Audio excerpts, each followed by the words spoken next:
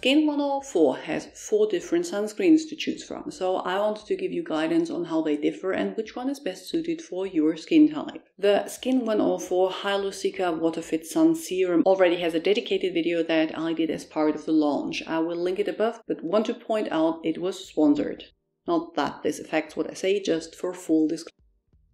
And we'll look at the SKIN1004 Air Fit Sunscreen Light, which is only SPF 30 but PA++++.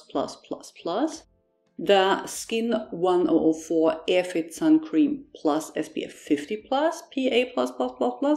And the SKIN1004 Tone Brightening Tone Up Sunscreen SPF 50+, PA+++, to see which one I like best. Have you tried either of them? If you're new here, welcome. I'm Dr. Anne, a physician passionate about skincare and well aging. The Madagascar Centella Air Fit Sun Cream claims to block UV rays. It uses inorganic, aka physical filters, while brightening the skin and to be lightweight. Now, it is a common myth that inorganic filters reflect UV rays and organic filters absorb them. They actually don't differ that much, but you'll see that claim often. It has the texture of a cream, much thicker than your average lightweight Korean sunscreen, is white and has no noticeable scent. I found it a little heavy upon application, despite being called light, and it left a white cast even on my pale skin that settled over the first 10 minutes but stayed noticeable around the hairline or in my eyebrows. That is to be expected from inorganic filters, and in this case probably gives the brightening effect claimed, but could be a problem for deeper skin tones. You can avoid it by using less product, but that would compromise the low UV protection of SPF 30 even further.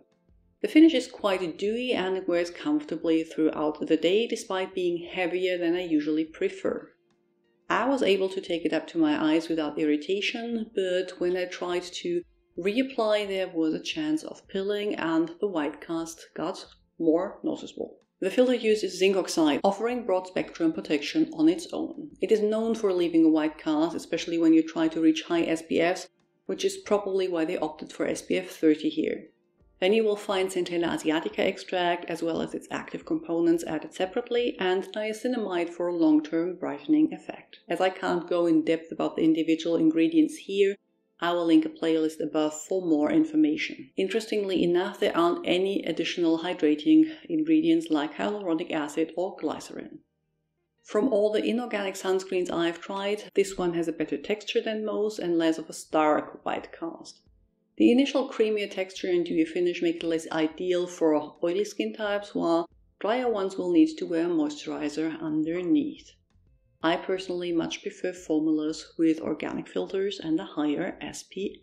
The Madagascar Centella Air Fit Sun Cream Plus is again an inorganic, aka physical sunscreen that claims to brighten the skin without leaving a white cast. I am unsure why one is called light and the other is called plus, as both aren't that different in texture. Both are creams rather than the almost fluid-like textures I prefer. This one has a slight tint, like a light brown, and a strange scent, floral with some spicy undertones, probably from one of the plant oils it contains. What is definitely more in the Air Fit Sun Cream Plus compared to the Sun Cream Light is the white cast.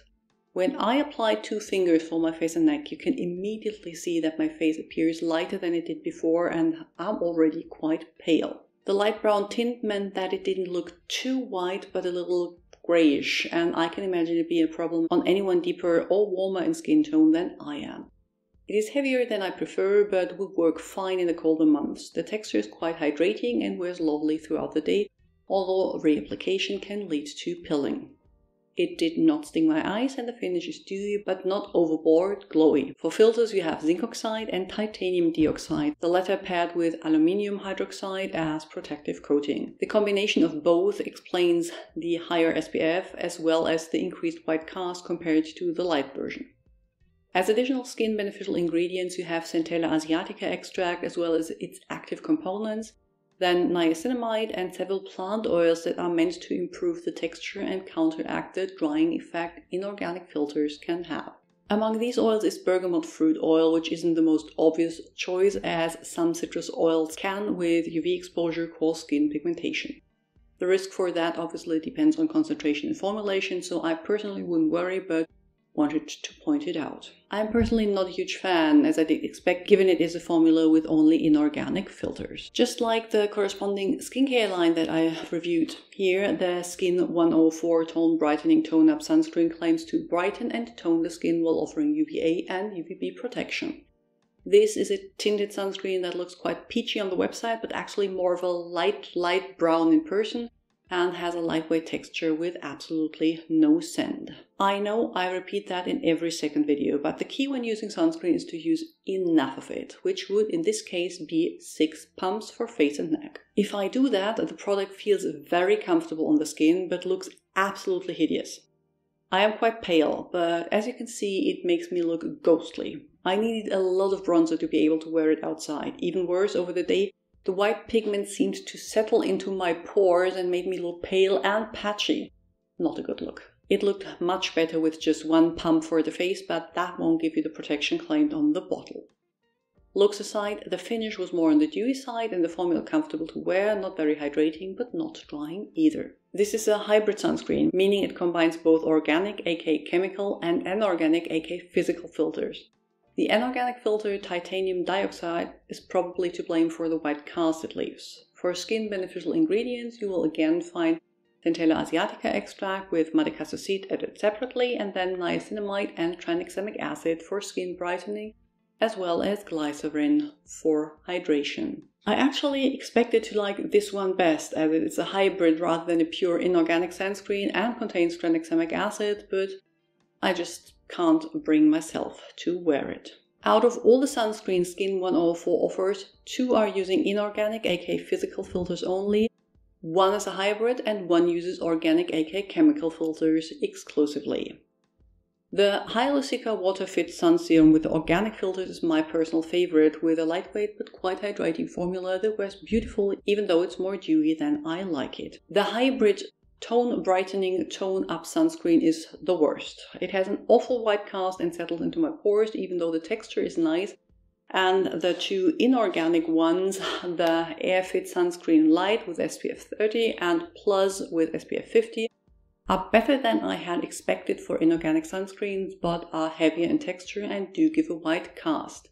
Most subtle in the Airfit Light and still better than in the tone brightening one for the Airfit Plus. If there's anything you would like to add, please do so in the comments below. I will link to more videos you might find interesting on the screen, and add links to my Instagram, blog and Patreon account in the description box.